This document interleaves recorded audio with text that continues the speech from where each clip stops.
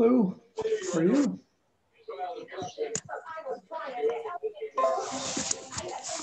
And we'll wait a couple minutes after the top of the hour because some sessions are running a little long, so we'll let people come over.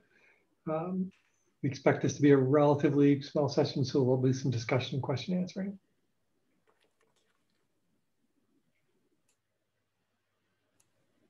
If it's not rude, I'm going to carry on with my emails. Is that all right? That's fine. Yep. We, like I said, got another 4 or 5 minutes before we start.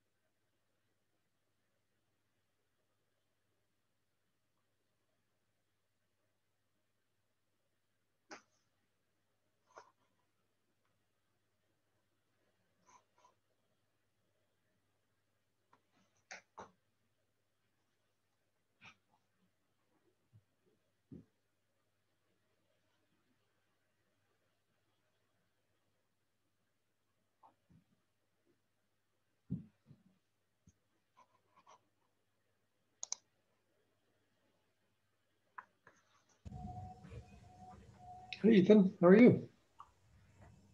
Haven't seen you in a while. How's it going? Nice to see you. See you too.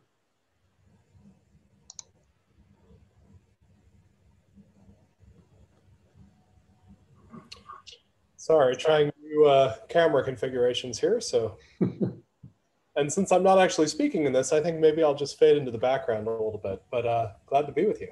Yeah, well, good to see you here. We'll have time for discussion as we move along. Excellent. I'm here as a candidate for membership with UMass, so I'm here to learn all about how UMass Amherst might join in. Excellent.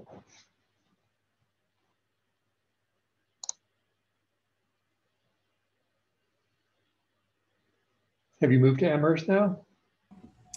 You know, I've always been in Western Mass, so not really a move. I'm still out here in the middle of nowhere, and but I'll start teaching there in January. Good. Okay. Yeah, excited about it. It's a great community. Yeah, I've heard good things.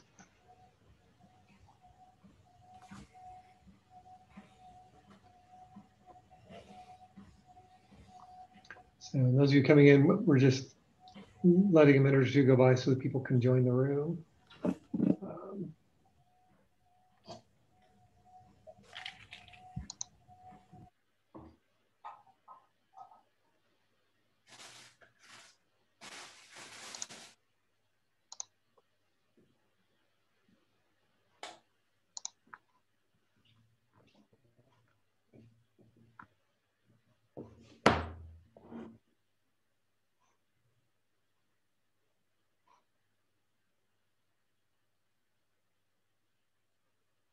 Okay, it's a couple of minutes after 4.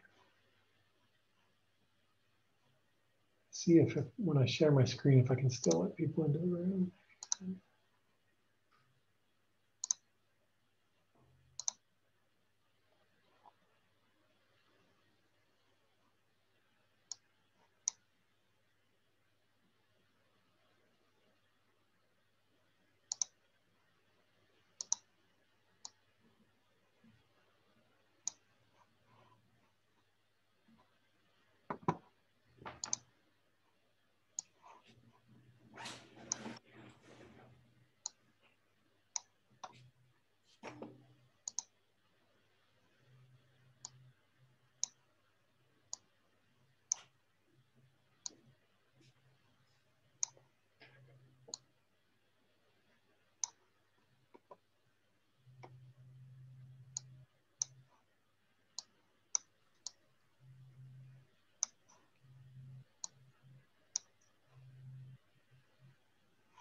Okay, so are people seeing the joining Pitt UN PowerPoint? Yes. Yes. Okay, so I'm sort of multitasking here because I'm watching the waiting room and letting people in, but I'm gonna go ahead and get started.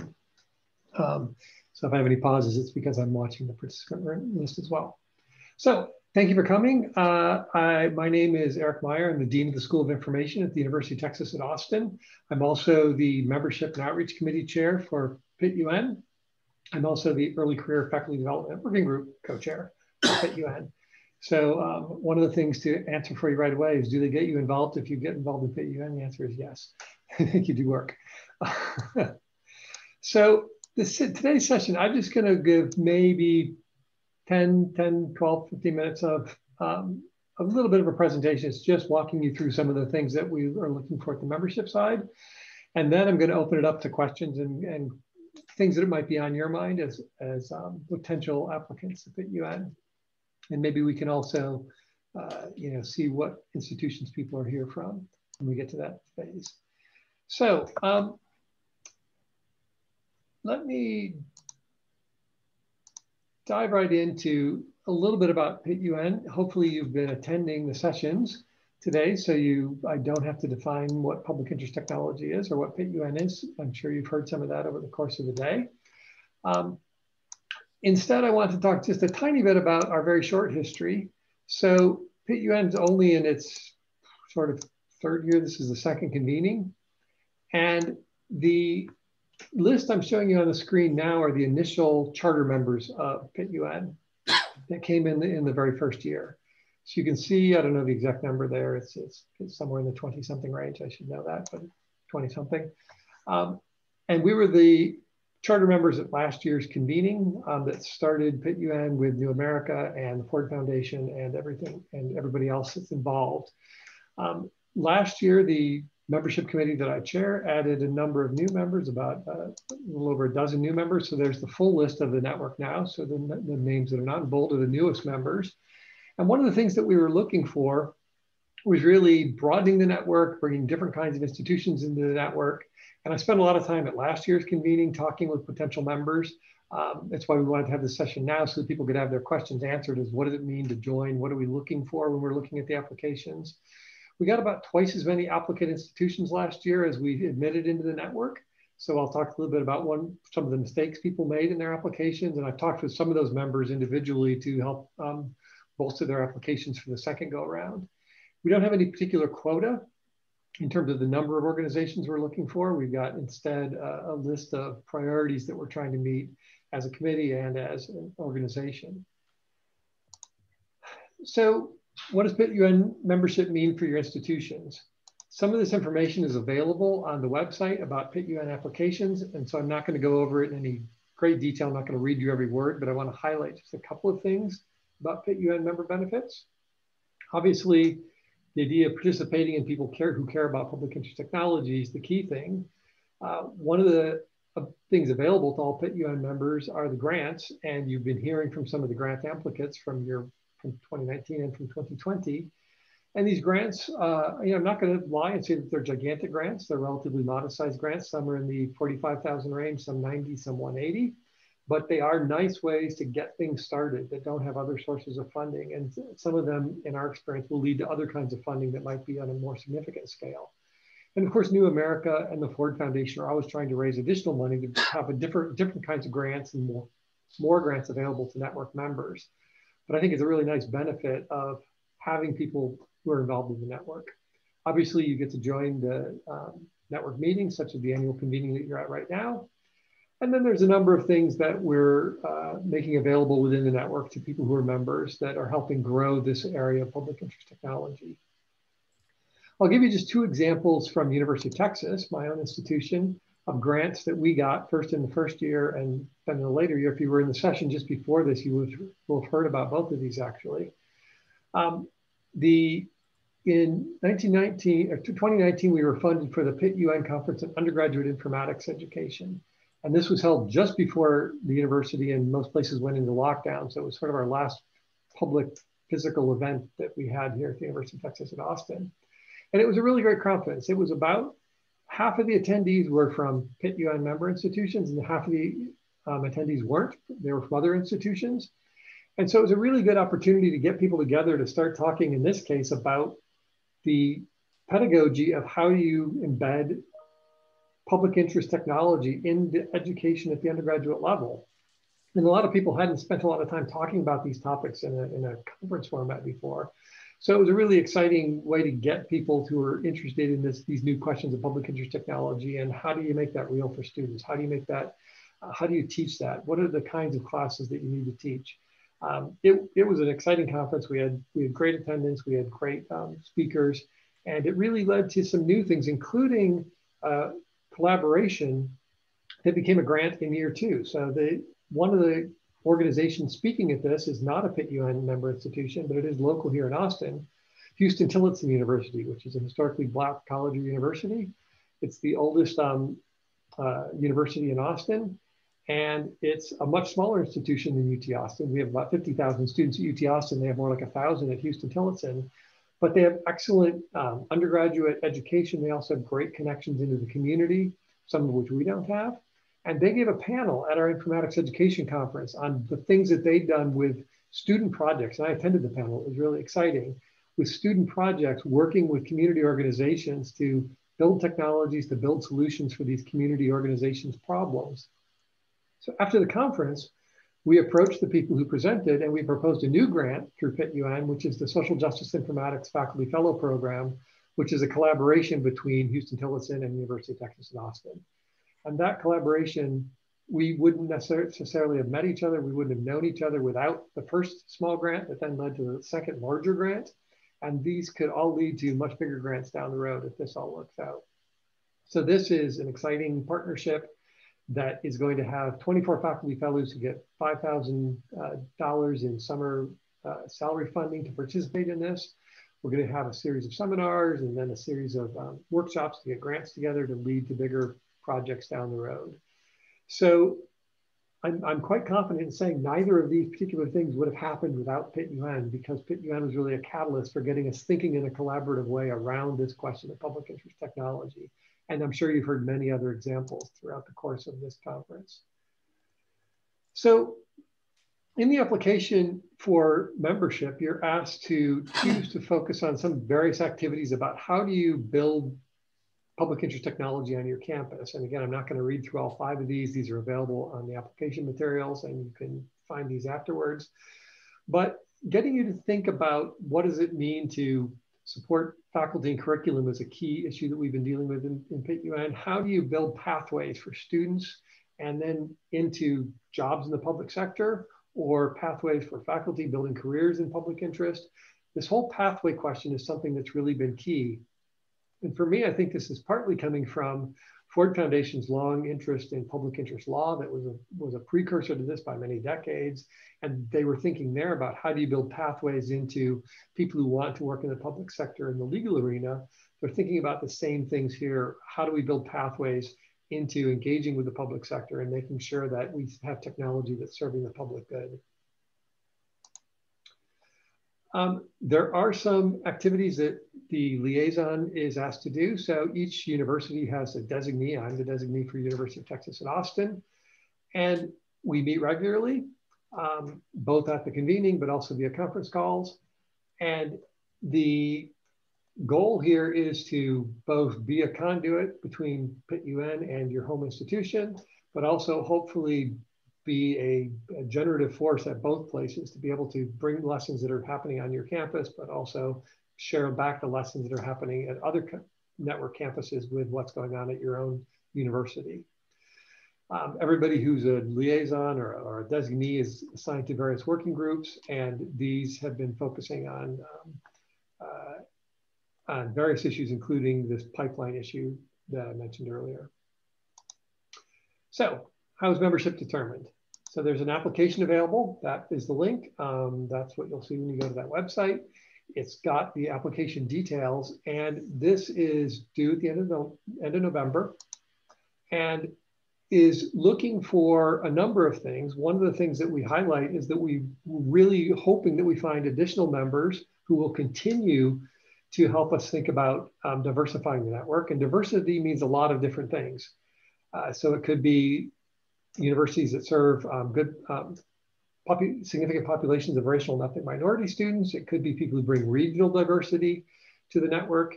It could be different kinds of institutions. We've got a couple of community colleges like Miami-Dade, but we'd always love to see more of those. Different scales of institutions. We've had some small liberal arts members that were admitted last year. We've got big R1s like University of Texas. We really want to have different people bringing different points of view. We were really clear from the start. We didn't want this just to be a club of the same old usual suspects. And also how you might help us expand our concept of what is public interest technology and who might be involved in that.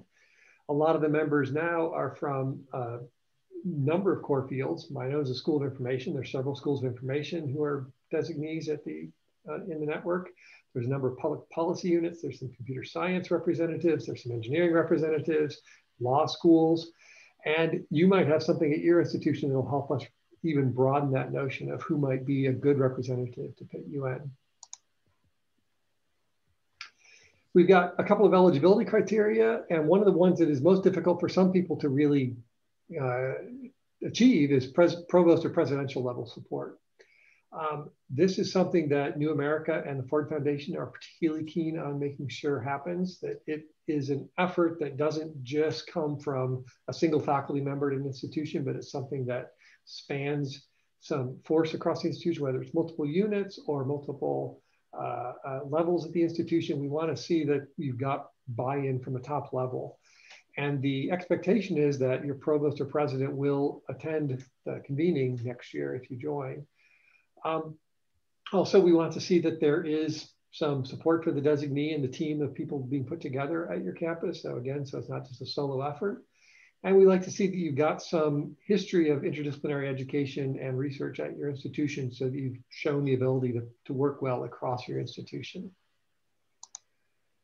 We've got several criteria that are evaluated, and these are all laid out in quite clearly in the application form. So it's got a certain number of points for each one. The committee that looks at these has a rubric that we look at each of these 6 areas.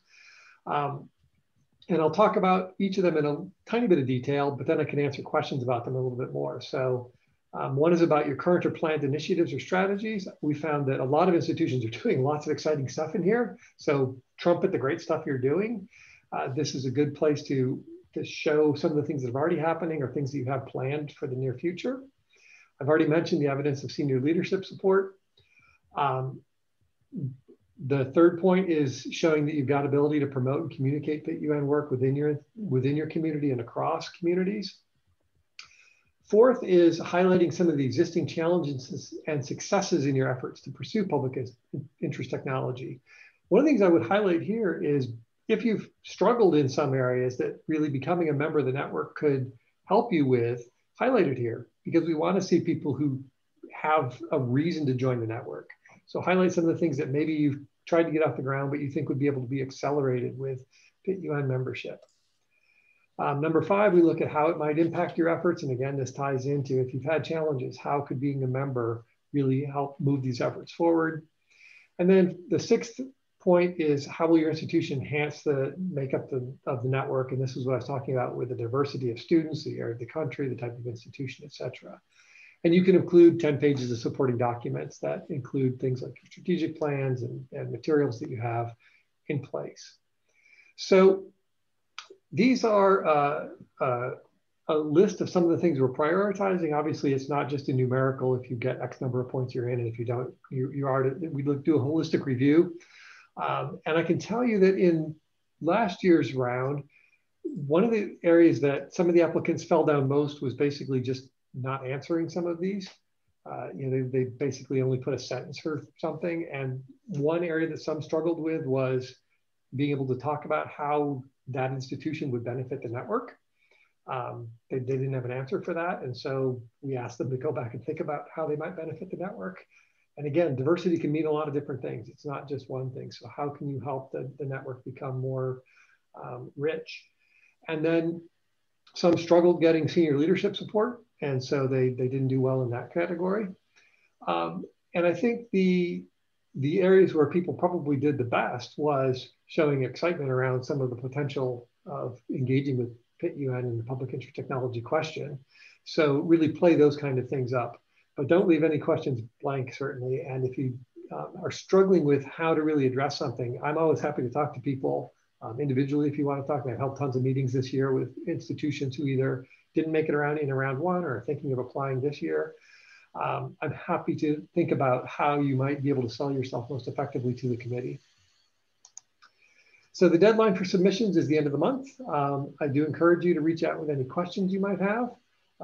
Again, it's available on the website. You can link to the materials there. And I'm going to stop sharing my screen and go back to being on camera. And I'm happy to then answer any questions. And this room is a normal Zoom room, so people can unmute themselves and uncloak themselves. It's not one of the webinars that we've been in. So I see a couple of questions already in the chat. Let me go right to those. Can you define the roles of designee and liaison? There's really no difference. They're the same thing. The person who is designated to be the main contact with the institution will be attending the meetings and being part of the working committees. Maureen Roy's asked, would tribal colleges potentially qualify? Absolutely.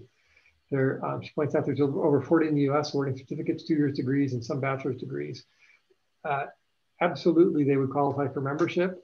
As I said, we have community colleges that are offering 2 years degrees that are members. We would love to see that kind of richness adding to the network. We don't have any size limit. A small institutions are great. Some of our newest member institutions are very small. Some of them are very big. So we unlike some organizations, don't have some sort of, oh, you must have this much research expenditure, this many, no, none of that. We want to understand how being a member could really benefit your institution and how your institution could benefit the network more broadly. And so I would see tribal colleges as really being an excellent potential member. So those were a couple of questions in the chat, and I'm happy to hear questions out loud. So Ethan, you have to see your hand up. Sure. Two, and I'm sorry, these are both specific to where I'm coming from. I'm writing the application right now for UMass Amherst, where I'm joining the faculty in January. Mm-hmm. We don't help you very much in terms of geographic diversity. You've got a good Massachusetts representation. There's two ways that I'm kind of hoping that we may be able to help. One is that, as you know, the sort of flagship state university, we anchor a group of smaller liberal arts colleges that are not a member of the network. And we also serve as a resource for most of the community colleges in the state. How are other sort of anchor state universities dealing with that? Is that something that they're bringing out and sort of talking about in it, or is that something that we should bring out and reference? Definitely highlight that. Definitely highlight that. I mean, that I think is an excellent way, because being a sort of node in another network that you build a connection to is an excellent way to show how you diversify the network just beyond UMass Amherst membership. But bridging out, like I said, with our new grant that we're involving Houston Tillotson, they're not a Pitt UN membership member right now. Maybe they will be down the road. I think that was one of the reasons this grant proposal was then attractive to the people who are reviewing it, is because it expands that out. So I would definitely see highlighting those connections you've already got as a way of building it out, not just through your membership, but through your network. That's great. And just another really quick question on that. One of the major partners that we're likely to bring into our application is our PhD program in nursing, which amazingly enough is doing brilliant work on nurses as essentially advocates for both patients and practitioners in dialogues about technology. Do you have any other nursing schools that are involved in the network at this point? I don't think we do have as members. We've got some connections, like here at Texas, one of the faculty members in our school has a cross appointment in nursing. And so we've got some engagement with there, although nursing isn't sort of the designee unit, they are participating in that way.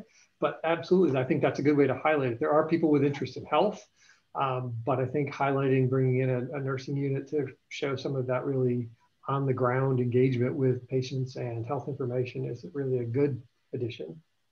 That's great. The head of the PhD nursing program will be my co-author on the application. So yeah, I think that we'll would lead be. into that. I'm going to shut up for now. Those were my questions. This has been hugely helpful, and I'm just going to stay and listen. Good, good, good. So I see a couple of hands up. So I think I saw Shilpa first and then Diana after that. Sure. So my question is actually connected to Ethan's question, builds off of that. So I represent Cleveland State University, and we have a very robust partnership with Case Western Reserve University, which is a private university. So it's an interesting partnership. It's been very active for the last 3+ years, and we are doing good work in this space. I'd like to think it's good work. So what is your advice for us? Should we apply separately? Should we apply together? Should one lead and bring in the other university under us? What do we do? I mean, I could see a real advantage to sort of, if you're doing things jointly and you want to have one designee between you, I could certainly see an argument for making a really strong case of how you want to use your existing partnership to then add into this network. I think probably what I would say is, I haven't talked about this with New America, but my own hunch is that you could put in a joint application and put a note saying, if you'd like us to join as two separate institutions, we're happy to do so, but we think that it'd be strong together. I certainly would see that as a positive. And I know Cleveland State and Case Western, I'm from Ohio and my wife grew up in Cleveland. So, I think you could argue about the diversity your two organizations bring to each other as being something that you also bring to the network. If already understanding how to partner between neighboring institutions in serving different communities will help you bring something unique to the network as a sort of joint member of the network. Right. One just quick follow-up question. The application form says designees with an S. So my takeaway from that is that it is possible for us to have more than one designee, even if we went with one institution's application. Yeah, I think we could be flexible to accommodate that. Got it. Thank you. Diana? Hi, so thank you. This has been really helpful. I'm coming from American University. I'm the Vice Provost for Research. And so we're putting our application together. We're very excited about it, but I wanted to ask you a question about the types of partnerships. We have lots of partners that are global, international institutions. Would that be something that would be good to highlight in this? Absolutely, absolutely. So one of my goals as the chair of the membership committee is to figure out a way to make us more international. Okay. One of the problems I know with the network is it's still based in North America. And so one of our goals for our committee this year is to think about how do we open up membership beyond North America. One of the things that I've been trying to get clarification from New American Ford Foundation is specific things like grant eligibility and whether funding can flow outside the country. That's a sort of technical detail, but conceptually, most of my career was spent in Europe. I'm British and American, and I was in the UK for most of my career. And I really want to broaden out PIT-UN to becoming an international network, not just a North American or just a US at the moment network. Okay. So showing that you've already got international partners that you're going to help bring into the network, absolutely, I'm going to see that as a positive, because that's one of our stated goals for the committee over the coming years, is to really think about how we can become more internationalized. Perfect. Great. Thank you. Let's see, I see a couple of questions over in chat. Let me pop over there for a second. So our team is housed in the VP for Research Department. We have full support of the provost to join. We're trying to determine which person would best serve as designee. Any advice? Really, anybody that's going to be able to dedicate some time and energy to the network. I think most of our designees are faculty members of various sorts. I think I'm the only dean. So I'm the dean of the School of Information. I think I'm the only dean who's a designee. We've got several who are directors of institutes or department chairs, other kinds of faculty positions. So essentially, we just want to see evidence of somebody who cares about public interest technology and is going to participate in this. If it was somebody that was, a first-year assistant professor, we might worry about whether they've really got the time to designate to it. So it's probably going to be someone a bit more senior than that. But beyond that, I think we're pretty flexible. Can a faculty member be the designee? So that sort of answers that, as long as there's evidence of high-level administration for this strong team. So absolutely. The president and provost aren't the designee ever. I mean, they could be, I suppose, if they wanted to be, but they haven't been. The president and provost do have a role to play, and like we had a meeting earlier this afternoon for the presidents and provosts, and that happened last year as well. I think that the day-to-day work is going to be by someone who's on the faculty level or some other kind of level at the university that really wants to engage with these questions. Okay, so those are the chat questions. Other questions from the room? Oh, I see somebody in the waiting room. If you want to let them in. Okay. Who else has a question in the room? I hope you weren't waiting in the waiting room too long, Serena. I just noticed you waiting there. Thank you so much. And I'm so sorry to be late. I had a work meeting, so I'm coming off of one Zoom into another. Okay. So I can always stay afterwards and answer specific questions you might have if other people's questions get answered. Thank you so much. Yes, Iria. Yeah, thank you. Question about some of the mistakes that you've seen in the non-successful institutions. I have seen a first draft, Iria from William & Mary should have said. I've seen a first draft for an application, I think as an institution I'm incredibly interested in taking part. I noticed that there is quite some restrictions in terms of characters for the questions to answer the various questions. But you, at the same time, allow about 10 pages of supporting documentation. If in sort of the universities that were not successful, did you see any patterns? You mentioned something about some being too synthetic in answering some questions. What kind of a supporting documentation you would have wanted to see was not provided? So don't send us tons of boilerplate, because we can tell boilerplate a mile away and it doesn't help us that much. So it's not like a grant that's 100 pages long and you're trying to fill up with all the background. We're a committee that we try to get our work done pretty quickly, and if we have to read tons of material that's not helpful, that doesn't help us at all. So get to the point of why put you in, why now, why your institution, and we trust you to be a good institution. You have to sort of prove all that stuff. I think some of the mistakes that we saw last year, where there were a couple of applications that quite clearly were just coming from an individual. They had a little research group that cared about this stuff, but they hadn't really made much effort to show that it was going to go beyond their existing efforts or their existing research group. It's like, okay, well, that's fine, but it's not really what we were trying to prioritize. So anything that shows connections across the institution, shows either existing or desired modes of interaction are good. I'd say we've tried to be a lot more clear this year in defining what we mean by the network diversity, so that we've got this broad understanding of it, because some people struggled with that, and because they struggled with it, they just didn't answer it. They didn't give us any, they basically said, we're a big research institution. It's like, okay, well, that's nice, but that doesn't help us understand how you might have to network. So we've been I've been having a lot more individual conversations. We put more information on the website on the broad definition we have of diversity, that it can mean lots of different things, as you've seen in some of the questions today. And it's highlighting that, and that some of the weakest applications just weren't able to really make that case on why they were applying, other than it seemed like a good thing to do. And I think the other, the other mistake, and this is not entirely everybody's fault, because I'll admit until last year's convening, I was a little bit fuzzy on this idea of public interest technology, even though I was a designee, right? I think sort of not getting it. Now that we've had the convenings and people like yourselves have attended, and we've got more information available on the website, I think we've done a better job as a network in defining what public interest technology means. And so hopefully people won't go down that path before of just talking about something that really wasn't public interest technology. It was either just sort of just computer science or just public policy without any sort of engagement between the different areas.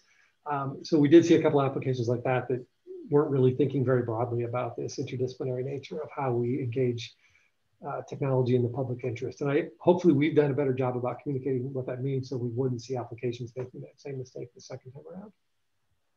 Thank you very much. Other questions from anybody in the room?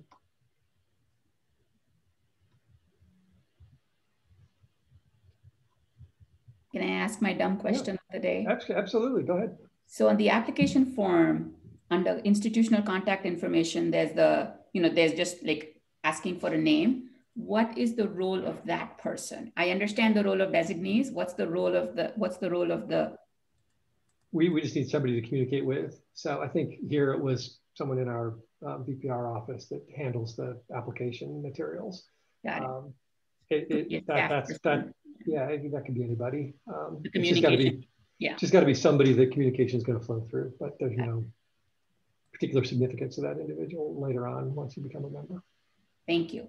And will web links work if we have web links to interesting projects or work or curriculum that's been? Yeah, that's fine. We'll take a look at things like that. Yeah. Okay, great. Don't give us 1,000 web links, but It looks like you know your audience. I was already creating us. I mean, we do need to read all these applications, and so.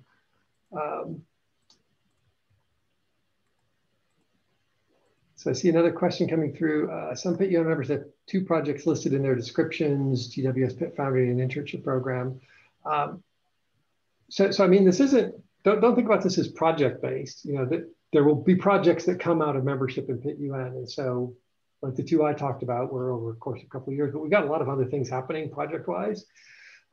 So you can present lots of different things that are happening at your campus as part of the network and how you'll do that. So definitely don't think about it as a single project. You're not applying for grants now, you're applying for membership, but then a grant project might flow out of that. That would be a specific project that says, here's what we're trying to achieve in the next year.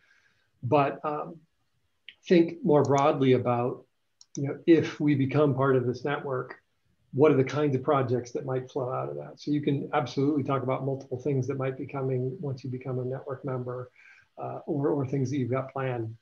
Definitely think about the multiplicity of things that could flow from being part of it.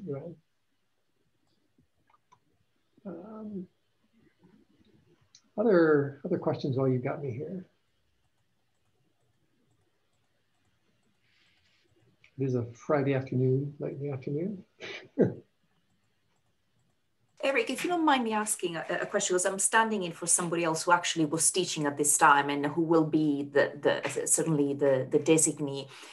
Would you mind at all if I put you then in contact with him? You don't mind? Thank you for that. Yeah, no. Part of my job is committee chair. Like I said, I've had a lot of those meetings this year with people. I spend half an hour on Zoom with folks and talking through some of the questions if they want to. And again, that applies to any of you as well. If there's questions that come up, I'm more than happy to spend a little bit more time with you. Okay, so would I be willing to share the recording of the session? So it is recording, so I'm guessing it'll be put someplace. So yes, I'll ask New America what they're doing with it and where it's going. These things just happen without my knowledge. So yes, it is being recorded, and I assume we're going to make it available someplace. Is there any kind of a network map that says, here are the universities, here's how they break down private, public, here's the specialization, or here's what schools in these universities are an active part of the membership? So there is a list of the members of the network members. There are private documents with what you're asking for, but they're not on the website. So we do have spreadsheets with all the designees and the things like that. Okay. But they're not public at the moment. It's one of the things the communications committee, which I'm not on, is working on beefing up all that material. I don't think it'll be available in the next couple of weeks, to be honest. Sure. If you had any specific questions, you could always contact Andrine Soleil, who's the New America contact, and she'd be able to tell you a little bit more about some of the things that are happening if you have specific questions. So yes, that information exists, but it's not available on the web anyway. Sure. Yeah, I mean, it's helpful only in terms of deciding who we might want to partner with within the network. and how we bring diversity to the existing network. So I might follow up with Adrian for that. Yep, that'd be good. Great. Okay, so if there's no other questions, I think, Serena, you were a couple minutes late. I can stay around and chat with you if you want, if other people want to go. I think we'll probably wrap up the main session for now, but I'll stick around here. If anybody wants to sort of ask a private question after most of the room's cleared out, I'll stick around for a few more minutes and happy to do that. There's nothing private if this is still being recorded. That's true. So anyway, thank you all for coming. That was all I had to share. And like I said, if you want to get in touch with me again later, just feel free to do so. Thank you so much, Eric. Bye-bye. Absolutely. This was so helpful. Thank you very much. Have a good weekend. Welcome. I would like to stick around, if you don't mind, for just a little bit. If you could just tell me briefly how you began, because obviously I must have missed some important information there. Yeah, so I did give a little presentation. I think this recording will be available afterwards. You can go back and watch the little 10 or 15 minute presentation I gave at the beginning that talked through some of the key things that we're looking for in applicants. And so I won't repeat that now, but if you have trouble finding it later, just let me know and I'll either get you the recording or meet with you individually. Is your email available? So yeah, my email is it's dean@ischool.utexas.edu. DEAN? Yep, dean at I, the letter I, SCHOOLE, COOL. HIGHSCH. Here, let me get my screen up. I'll show you where it is. Oh, okay. It is. Thank you. Share my screen.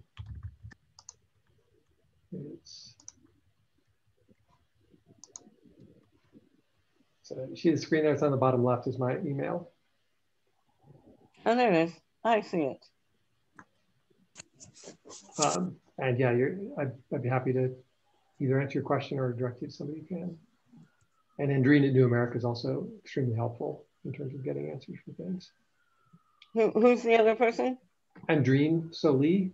And I don't know her email off the top of my head, but she's listed on the New America website. How do you spell her last name? SOLEY. Oh, okay.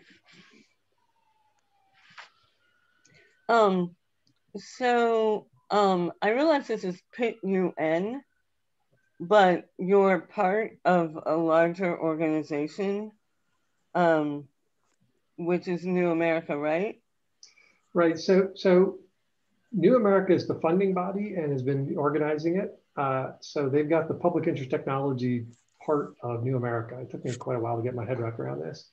And then Public Interest Technology University Network sort of springs out of the public interest technology efforts at New America, which has funding from Ford and Hewlett and MasterCard. And so PIT-UN is it's all universities and colleges. It's a network, but we get a lot of support from New America. So we're not within New America, but we're connected to New America through the funding and through the organization that they provide. Okay. But it's, we don't join New America in any real way. We join the network, which is facilitated by New America. But do you know things about New America? I know some things about it. I'll tell you where I'm going with that. I'm trying to figure out what, if anything, is the difference between New America and New America Chicago. You'd have to ask somebody at New America more about that. I don't know. Okay. I'm not affiliated with them in that kind of way. I've visited their offices once, and I know them a bit. That's okay. Yeah, I don't know anything about that. And then I'm wondering if you have just a soundbite definition of public interest technology, because I've been all over all the websites everywhere. I'm reading everything I can find on this, and I need a more specific grasp, because what I'm trying to do is figure out if my work, my own personal research, can fit under this umbrella. So it's a pretty big umbrella. For me, it is, the whole network is about building the pathways for people who want to use technology for the public good. And so it could be in pathways for technologists to get jobs in the public sector, whether it's in government or non-governmental organizations. It could be in partnerships between universities and community organizations. But essentially, it's all about that intersection between the public interest and people who are working with it and engaging with technology. So, yeah, the way that I best understood it was, so when I came last year to the convening, I was sort of scratching my head at why public interest technology. And it made the most sense to me when Darren Walker, who's the head of the Ford Foundation, talked about the Ford Foundation's role in establishing public interest law as a field. And that public interest law in the 1960s and 1970s and 80s was really an approach of saying, for people who care about the law and want to do good in the world and don't necessarily want to just serve the interests of the wealthy or big corporations, how do we build pathways so that they can do that, so they can achieve that through, at the time, law schools? And so this model is very similar to that, right? How do we build better pathways for people who want to do good for the public, serve the public good, to have those pathways more open to them than they are right now? So rather than saying, I can only go work at a big company and make a lot of money, how do I serve the public good with these skills? So then let me just ask a more specific question, because I've been all over that material too. And it's fascinating. And so my specific question is this: I'm actually an English professor, but I'm very interested in tackling systemic racism through algorithmic bias. And absolutely, yeah. Okay, and what I'm interested in doing, like, I'm not a computer science person at all, but I have an idea about how having a historical perspective about our legal and cultural development can not necessarily attack, but speak to and perhaps provide possibilities for different perspectives on unconscious or implicit bias, which could find its way into algorithms. I mean, that's absolutely the kind of topic we care about. I think one of the things that would be good to think about is then how might you partner with others, whether they're technologists or people in the public sector or other kinds of organizations, to really move that work forward in a way that would expand upon what you're bringing from your own discipline into an interdisciplinary collaboration. That would then be a very strong story about how your work can be moved along through collaboration. Do you have any sort of example or idea about the kind of partner that might look like? I mean, it could be anything. It could be, it could be a community organization that cares about algorithmic bias. It could be some technologists who are writing algorithms, and you want to partner with them to figure out how to have accountability built into those algorithms. It could be other kinds of social justice organizations that are working with how to help educate people about these technological choices that are being made on their behalf and are influencing their lives. I think there's a lot of different models there, and maybe if you could have a couple of different partners that would bring different perspectives on that, that to me would be really interesting. Okay, perfect. That is so helpful. I have been weeks trying to get precisely that engagement. So thank you, thank you. You're welcome. Can I ask a stupid question? There are no stupid questions, but you can ask. Oh, you know that's wrong. Why is the limit to 1,000 characters with no spaces? So that is sort of out of my job description. I have no idea. I can check with New America. Yeah, I mean it's hard to introduce. I certainly didn't dictate that. Yeah, it's hard to introduce an idea, right, without being able to define anything. So it's just. I didn't realize that they had that built into their form. Yeah. I'll check with Andreen about. Let me just note that down. I mean, normally I like a good challenge like that, but at least create space where you can let your hair down in one of the answers and define. Which one in particular was it that was limited to 1,000? Most of them. All of them. Okay. Yeah. I'll check with Andreen. I don't know who made that decision or why, but I mean, I get that you want something concise, but it's just not enough to really. This could be an example of technologists making choices without really consulting the people who have to live with them. I guess, yeah. It wasn't a choice made by our committee, I'll put it that way. Somebody somewhere implemented that when they built the form. Yeah, okay. And I asked a question about, from a project perspective, because when looking at the sample grants, it looked like they were submitting project ideas by the way that they're described. With the grants, yeah. So the grants are project-based, but the membership is organization-based. But like the new members, it looked like they were being described like projects. Yeah, well, that might just be a mistaken presentation. Okay. So a lot of the new members got grants that are projects. Yeah. But the members themselves are, the applications that came in, it's based on the organization. That's multiple things that will flow out of that. It's definitely not project-based at this stage. Okay. Okay, great. And can I ask one more question? Yeah. 3 other universities in our region are members. Mm-hmm. Should we try, how much space should we dedicate to trying to distinguish ourselves and to make the argument as to why we also... What's your institution? American University. Okay. So I think one of the things that we just had some meetings about yesterday was how to build on regional cooperation in VitUN. Yeah. So it might actually make sense to reach out to some of the existing members and talk to the designees there about how you might be able to build on that synergy. Okay, because we do have partnerships with all of them already in multiple disciplines.